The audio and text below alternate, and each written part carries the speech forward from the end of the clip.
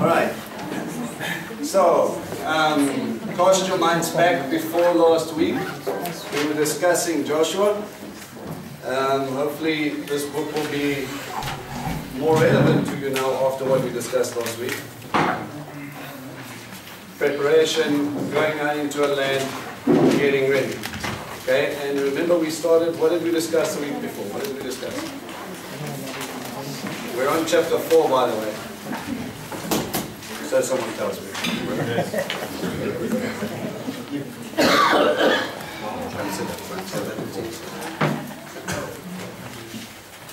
What did we discuss? The ark went out before them. So we discussed the crossing of the Jordan, right? Yeah. Well, it's building up to it. And remember, he goes out and he prepares them. And he says to them, in 3 days' time, you need to get ready, we're going to go. Yeah. Right?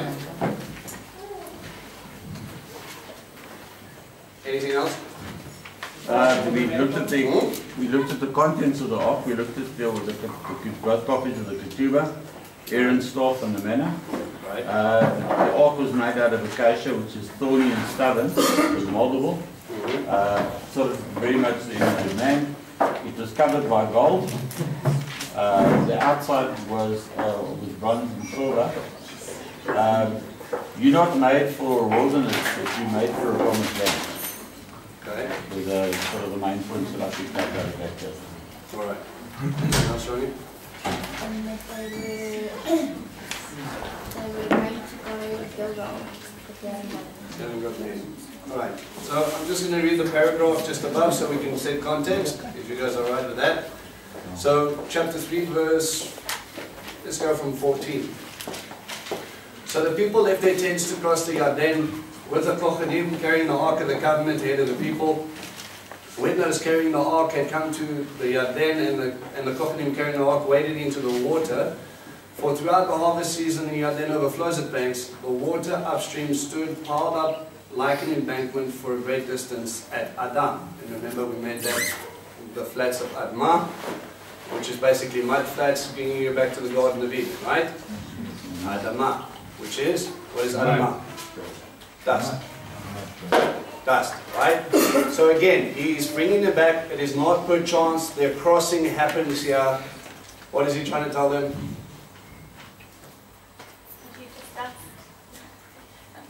Nice illustration. What else? What about coming into the inheritance that is an important thing that he's putting them at a place called Admah or Adam?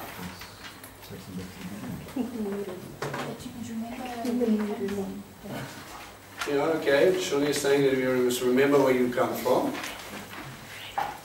Was Adam created by accident? No. Was he created for a purpose? Yes. If Israel was a man created by God, what was he created for? To reclaim the land. To go into them. Yes. Right. Which was a promise of what his father, the father of many nations, whom am I talking about? Abraham, has already been received the promise that his son is going to go into that land. Okay? So he's going to go in as everything that was set up. You were made to go in. This is now your time. Alright? Where is this one place? Adam. They're sitting next to Tzadtzan, so that the water flowing downstream toward the Sea of Areva, the Dead Sea was completely cut off and the people crossed over right by Jericho. The Kohanim carrying the Ark for the covenant of Adonai stood fast on dry ground in the middle of the Yarden, while all Israel crossed on dry ground until the entire nation had finished crossing the Yarden. It tells you again a story. Dry ground crossing. Where else have we seen this before? The Red Sea crossing. What was he doing then? Freeing his people. Okay? And tell me, if God is busy teaching, which he always is, right? What is the illustration? You were what? Slaves. Slaves. Okay? You were slaves to Mitzrayim. What does Mitzrayim mean? Bondage. Bondage. Okay? The world, if you want to make an illustration. I pull you out of bondage and you cross on dry ground. It's a very interesting little parallel, because what happens is the chariots that chase them down, or tried to chase them down, in the Hebrew it says they went on them, right? So he uses the firm-footedness, I will make a way for you for that time. For those of you who are getting a poke about an African country, you have a time to cross, and it will be firm and it will be sure-footed. Okay? Then the enemy is coming to try and chase them down, and he uses this water to trap them up so they cannot just glide through and chase them down. The wheels stick in mud. They don't get traction. They can't move as fast. That thing that you trusted in, trying to chase them down, is what traps them. And then they get washed away. So now you were slaves, and now you are free. Free to do what?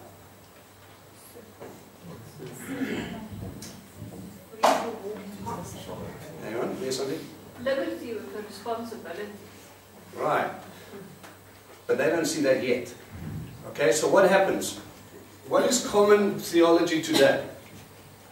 You were free from the world, right? And you've been set free in Christ. Right, the Passover lamb. Yes? Yes. Okay. Free for what? See, people don't see that. They think the law, Torah, or the Ketubah, that was given in Mount Sinai's bondage. Right? So you were freed to come into a place, to bring them to a place to put them into bondage again. That's the theology. Is it right? No. No. Right.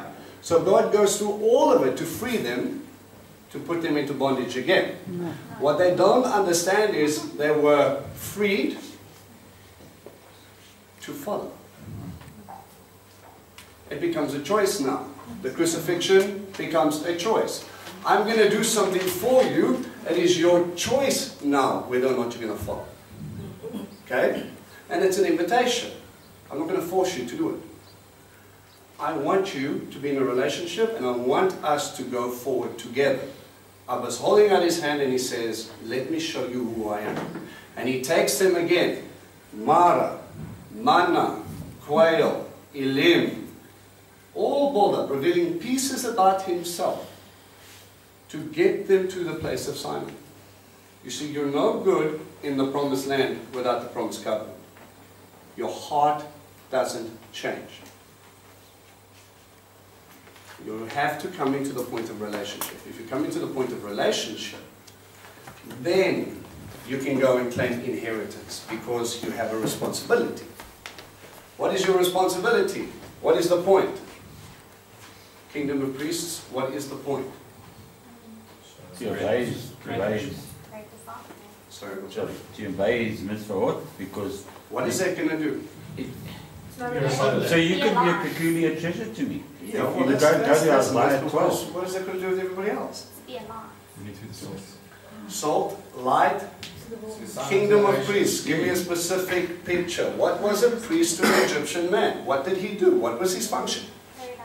To represent his God.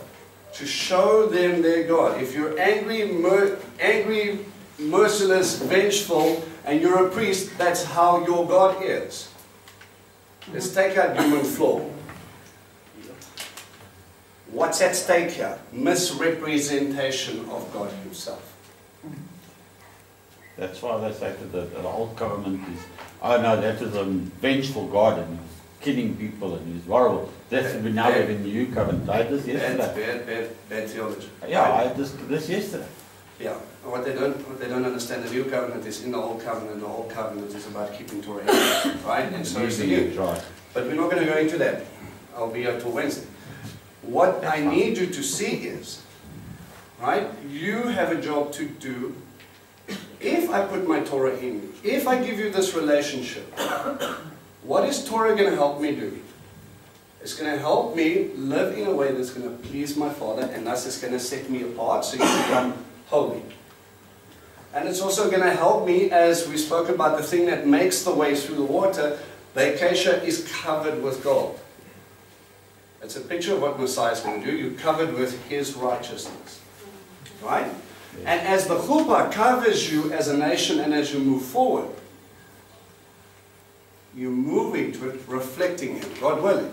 Now you stop and think a second just for this week, and we push some buttons. If I stopped and I freeze framed at one point in this week where you were 100% reflecting God. You try. Stop and think. When people were confused, were you compassionate? When people hurt you, did you beat them back? Or were you patient? Were you slow to anger? Were you full of grace? This is a tough call, guys, but remember the cost is big. The effect is, if I get this right, someone's eternity will become cemented. Not because I can do anything, but God can do things through me that will help them understand who He is. You're a mirror. You might be the only mirror they see. And for people in this room, you are Torah observant Israel.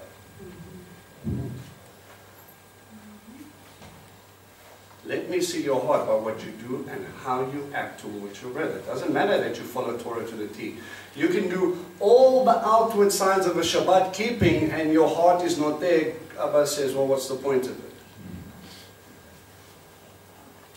I want your heart. I want relationship. I want you and me to go and show the world who I am. I'm giving this to you. And I want you to be part of it. You're going to reflect me in the fullness of this. And I'm going to put you two in a place where we cannot get away from the fact that nations upon nations are going to walk through your roads and they're going to see me through you. I'll do it. If that's what he's setting up at play here, he has to do something with the heart first. We've got two big problems. We were discussing a little bit this morning. Is that people want to be, they want to get out of Egypt, but they want to hold on to it at the same time. What was their grumblings all about? It's uncomfortable. What provision Provision. I don't know what. Everything is nostalgic, isn't it? They didn't enjoy the refining, I think is the bottom line. Well, it's not just about refining. Remember, he's revealing himself to a people. Up until that point, he's going, listen, I'm going to show you who I am. But if you're not available for the lessons, all you're going to see is the beating. 3 days without water. Is anybody having a good time without 3 days of water? No. And Abba uses that difficulty to show you who He is. What I want to do, what I want to be for you. But if we're so busy fixated on the water, you forget the revelation. Sorry, can we link that to the great and terrible day? I know that we're busy in Revelation, but at the end of the day, it's a great and terrible day with 3 days without water when you're showing this is the Father. No, great and terrible days are going to be worse. No, but it's a foreshadowing almost. No. No. He wants to show that He's living water. Okay. He wants to show them that He can heal the water. He wants to show them that He would, and again, foreshadows of Christ, most definitely. If anybody's thirsty, come to me. I'm the difference between life and death. You're going out and you're parched mouth and you don't know where you're going to get that sustenance. You don't know where you're going to get something to quench your thirst. Think about the time before you knew Christ. Some of you not too long ago. Some of you quite long ago. But surely you can remember the emptiness and the dryness that you had. Something was missing. Something wasn't right. No matter what you tried to find or fill that void with, it was empty. Until you took your first clear sip and then you went, that's what I've been craving for this entire time. Right? Now if that's what God wants to relate to a world who's out in the wilderness, and He's giving that pool of water to you, again, you are going to relate to them what is important here. This nation was created for a purpose. You were chosen. You were set free. He's giving you an invitation to come with Him on a journey. Is your heart ready? We struggle with this because we don't want to give up self. We don't want to give up our comforts. We don't want to give up our understanding. We don't want to give up our stuff. And we definitely don't want to do it just for the sake of doing it. It comes down to if this pleases my Father, why shouldn't I do it? Not give me one good reason why I should. You see how the question changes? It immediately identifies for me where your heart is at. Now, Egypt had a big hole in the Israelites, as much as it was, the easy part was getting them out of Egypt. No. Now think about that for a second. All of those plagues, all of those signs, all of those wonders, for God to reveal Himself to the world, and the hard part wasn't even done yet. The hard part is letting you let go of you. Now you go through this wilderness process and He wants to come into you and He wants to reveal Himself to you and He wants you to let go of things and He wants you to understand that I'm going to do something new and exciting in you, and I want you to understand that you did it that way before, but now standing at my mountain, this is how I want you to do it, and this is how we're going to do it from then on, because this is what's going to bring eternal fruit. Are you in or you out? That's your option. And if, God willing, you grab it with both hands, and let's say Cinderella story, we know it didn't happen this way, and you run towards the promised land, you're holding out to go into a land with fullness and potential that He's prepared for you. Stop and think. Who planted all the fields? Who put all the trees in place? Who built all the cities? He had that done because He knew you were coming. So, we worry about His provision. Have you stopped and considered what He's got already waiting for you here? But you're still looking so back that you think that's where everything is? No, Mitzrayim, there's nothing on what I'm going to give you. But you can't have any of the physical stuff without the hard stuff. You're there to reflect me. All the other stuff is secondary. It's a gift. I love you. I want to take care of you. I want you to be happy. I want you to be secure. I want you to be in a position where you are going to be able to focus on me. And I'm going to do that for you. I'm going to go out before you. I'm going to come in behind you. I'm going to make the way. I'm going to open up that mikvah. I'm going to make you a new creation. You were a slave, and now you're free. Now you have a choice to make. Am I free to do whatever I want? No. You will become a slave to righteousness. What's righteousness? Standing with God. Well, that's a nice definition, but what is it practically? Obeying. Obedience to Torah, but also it says those who believe are righteous. This is important. If I believe God is God and He is my Father and I become His Son, surely then should bring obedience. I am willingly taking that onto me and saying, you know what, Abba, you gave me life, I love you, I'm going to give you more. Yeah, but you know, let's talk about kosher eating. I don't know if the cost was that high. Tongue in cheek. Well, He didn't tell us to eat dust, Yeah, but this is the thing. Do you really like bacon? no. I've had interesting discussions with people where they're like, yo, you know, Take a piece of pork and pour some coke on it and see what crawls out of there. don't even want to do the experience. I don't want to know about your health reasons. I just like bacon. And then you stop and you go, is the cost that high? He only died, took a beating, God worked, separated Himself from Himself in a sense. Father and Son get completely separated for a time because He took all your iniquity on Him. He gets separated from God for 3 days and 3 nights. He conquers death to get you there, and you go, no, I like my pork too much. Stop and consider what you're saying. Your life was so important that He died for you to give you life. He gave you an opportunity for eternal life, and you put stipulations on how much you want to give. Is your eternity worth your like for bacon?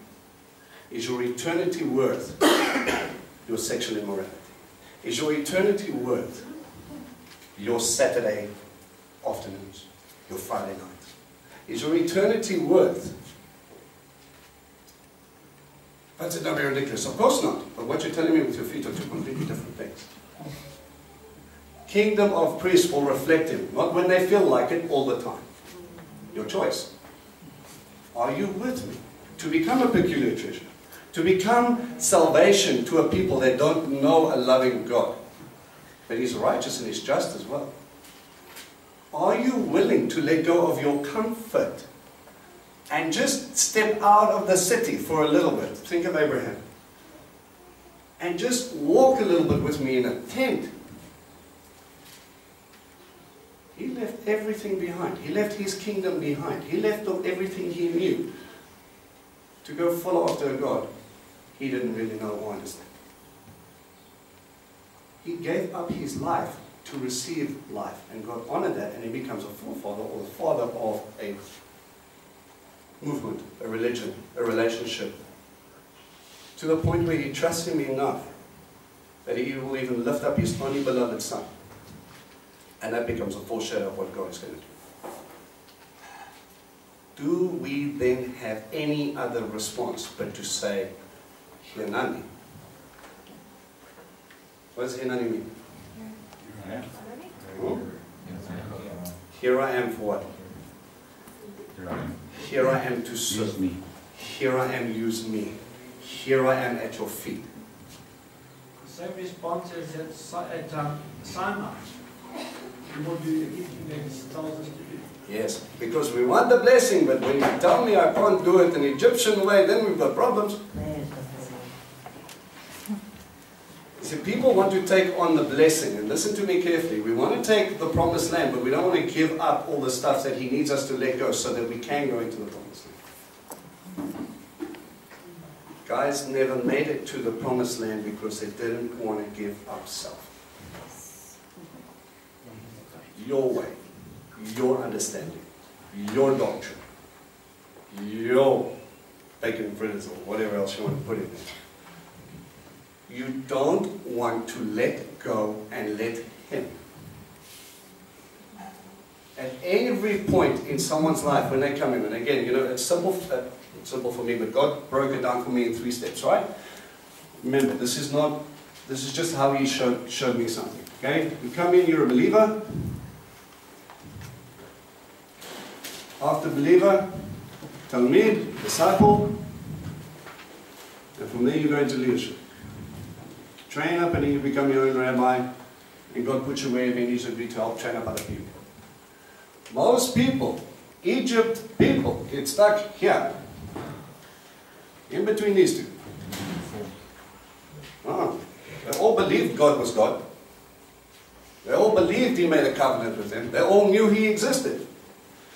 What is the difference between a believer and a Talmid, a disciple? Obedience. Uncle Conrad mentioned last week, you mimic Him. Scripture clearly says you will become like Him. Mimic Yeshua. So what He does, you do. What's the question? You stop and you go, yeah, but that's really not for me. Really? To become a disciple means to study the Scriptures, to understand them as He did, to be able to walk them out as He did. If you saw Him in a synagogue on Shabbat as a disciple, you didn't ask why. You said, we're going to synagogue on Shabbat. And the more you walked after Him, the more His ways became apparent. To the point where the disciples looked at Him and they say, teach me to pray. Now, if this culture is a little bit fuzzy to you, I tell you now, nobody has to teach a Jewish boy how to pray. They've been bombarded with prayers their entire life. And certain rabbis will tell you that you pray this at this point and that, and if you've ever had the privilege of going into a synagogue and listening to a service, it is all just an orderly linking of prayer. Beautiful prayers. But it's in a specific order, and this is how we do it. Why? Because it's Shabbat. But why can't we do this? What do you mean? We sit and we pray. And you go through this thing. What they were asking was, teach me how you pray. Give me the understanding, give me the insight to get me to become like you. They were letting go of self. If He celebrated Pesach, you celebrate Pesach. If He walked from one synagogue to the other. As a disciple, you walk. This is what you study Scripture to do, so that you can become like Him, so you can bear fruit like Him. Now the desire gets flipped on its head. Not what can I get when I move, but Abba, when you're done, may I be like you. When I speak, let them hear you. Let my heart beat like your heart. Let my halakha reflect you to the fullness that they don't even see me anymore and all they do is glorify you. Amen? Amen. Kingdom of priests, you are there to reflect Him in its fullness. This is not a New Testament concept, but the way it was framed in the time is what they finally understood what it cost. Why? Because I'm going to bring you into an inheritance. I'm putting you in a land and there are eternal blessings here. There are things that you can come into and you can hold on to, and there's going to be fruit and blessing and reward and things that your Father's going to look at you and He's going to go, I'm going to give you the world, not the broken one, the fullness of everything to come. If only you would just let go of what you want. This is all about you. When you become a Talmid, it becomes about what he wants. And God willing, after 7 years of being hammered with what He wants, you will think like Him, act like Him, walk like Him, talk like Him.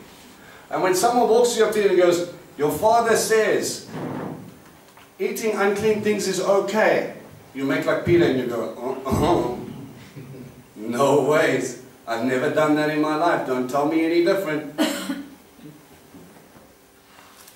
There becomes revelation. There becomes clear, conscious understanding of who you serve and what you're here to do. Heavenly perspective. And this is all foreshadows and linking up to crossing to get you to, you're a slave to righteousness, you believe God Israel, you will walk in obedience in Torah, that will set you apart as holy, and to the point where you will be able to lead others in holiness, in right standing. Yes, ma'am. In your leadership, do you ever actually stop being a disciple? As in your learning process, it never actually stops. You take a step from discipleship to leadership, but somewhere along the line, don't you almost have to let your ego take a break and go back to being a disciple every now and again as well? I think I hear what you're saying, and it's a very good point. But I think as any leader will tell you once he's gone through the process, is that you continually have to be full so that He can flow you through you to come out the other side. What most leaders, not most leaders, many people, many leadership make the mistake of giving out. They have an exit gate in their dam, but they don't spend enough time with Him, so they're not being filled in. Right. And that's the time when Abba will stop. And Scripture clearly dictates something silly like, if your house is not in order, God forbid, my children go through a rough time. My responsibility then is to my family. So I have to negate this part, get my house in order, and then I can come back to it. But I'm going to need the wisdom and discernment of spending time with God to be able to be continually getting full so that I can. I don't believe you ever stop being a disciple if you're following after the Messiah. You're chasing perfection. Okay? It's not an easy thing. There are going to be things that year after year, but I can tell you now, Abba will look at you and go, you're a leader, act like it. Joshua never once stopped and went, I've arrived. Thank you very much. High fives all around, you'll listen to me like Moses. No, but continually God has to say, I will be with you, I will be with you, I will be with you. And to the point where at the end of his life, he lays it out in front of them and he says, listen guys, can we deny what he's done? Everybody goes, no. He says, for me and my house, we will serve the Lord. Not I have served. I will continue. Right? And that continual servitude of reflection.